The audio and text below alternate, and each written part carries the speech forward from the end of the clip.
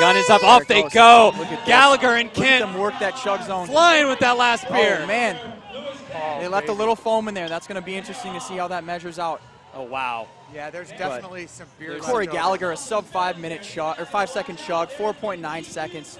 So they are off together. We're going to have to look. That could be a story. There's a lot of beer in some of those left. We'll have to find out. I think they kind of, Kent kind of saw Gallagher go off quickly. He may have stopped his beer prematurely. We're going to find out. But Lewis Kent up front right now. I think Lewis is doing what he wants to. I think he wanted to get out hard and lead from right from the gun. So this is, I think this is his strategy. All right, so you see Corey Gallagher in the yellow Under Armour kit behind Mr. Lewis Kent. Michael Johnson there, he's representing Mona Lisa. He's in third as we wrap around, and we're going to head to our first quarter mile. The favorites, of course, are there. Corey Gallagher kind of biding his time behind Lewis Kent. As you said, Brian, he was supposed to come out and go out very hard. He's done that early on. Yeah. And here we come to our first beer exchange. Here we go. And this is where the race really begins right here. You got to get off the chug quick. Oh, Lewis looking smooth. Lewis that Kent. was a hell of a beer right there. Mr. Smooth. And Michael Johnson wasn't second into that zone, but he's back now, and Lewis has got a commanding lead. I mean, that was one of the best beers I've ever seen chugged. I haven't seen a ton of them in my day, but Lewis Kent's second beer there was outstanding. We got to get a split on that in a moment. He might have been in the chug zone for about 6 seconds. Yeah, it was quick. But you see Gallagher, there's a little bit of gap forming there behind him and between him and Kent.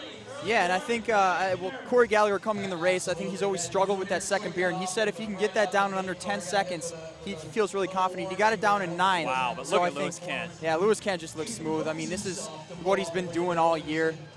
This is exactly what he wanted to do, and he's executing to perfection. You know, I think Lewis Kent needs to just concentrate.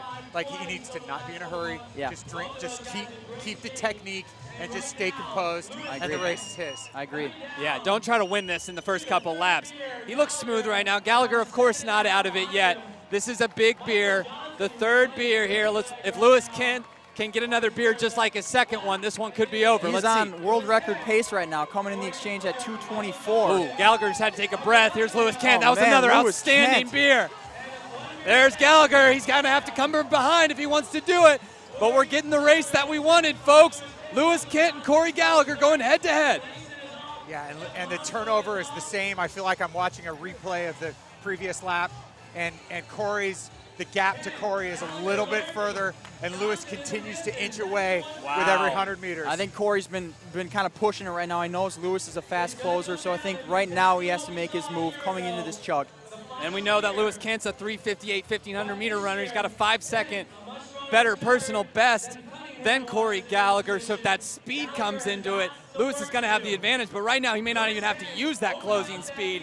He is just dominating this race right now. You guys surprised to see this big of a gap right now? I am surprised. I thought Corey would be a little closer at this point, but there still is a lot of race left. This beer is a really important beer, obviously. And he's absolutely dominating this race. I mean, he has a huge lead, and he's going to be coming into this chug zone under 340. All right, so into our last beers. Lewis Kent, obviously this beer is huge. It's going down well so far. It's almost gone.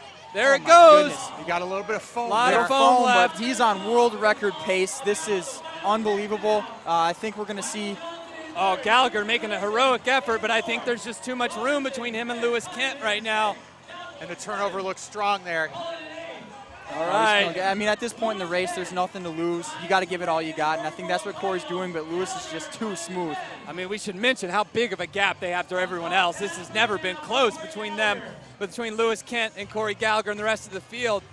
But Kent looking around, looking smooth. He's going to take this one, and a world record is certainly in danger as we come around the turn. Corey Gallagher giving everything he has. Right now, he's no match for Lewis Kent. It's been an outstanding race. Here we go, the final stretch. 120 meters to go. It is an absolute kicking fest right now. These guys are absolutely in full hyperdrive right now. Lewis Kent, a new world record, not even close. Both men under the world record. Pending the measurement of their beer. Pending the measurement of their beer. We're going to have 2 men under the old world record. But Lewis Kent, 4:47. Oh my goodness. What a race as we have some of the rest of our athletes finishing up. Michael Johnson, then Jim Finlayson. Here comes Michael Cunningham. There's Chris Robertson, Mountjoy coming in now. The rest of our field, Garrett Cullen there, moving in. So we're gonna measure these beers, make sure these were some legal